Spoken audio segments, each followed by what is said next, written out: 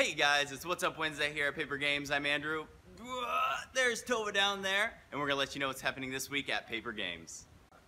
Again, sorry that this video took an extra day to take out, but yesterday we got a huge order in, and we have an even bigger announcement today, and that is we are carrying fully now the Games Workshop merchandise and can directly order from them. And so if you're needing any product, from paints to brushes, from models to generals, we can now get that to you. We're so excited. This is a long time coming. We thank you guys for your patience and support. We're really excited to be a big part of the Warhammer community here in Bartlesville, and we thank you guys for your support. Tomorrow the 20th, we have a gift pack releasing for Magic the Gathering. It has promo cards Carry Zev and Metalwork Colossus, as well as Mark Pool lands.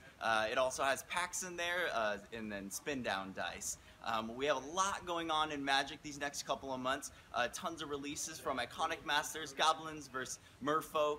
We have Unstable, one of the unsets being released in a long time.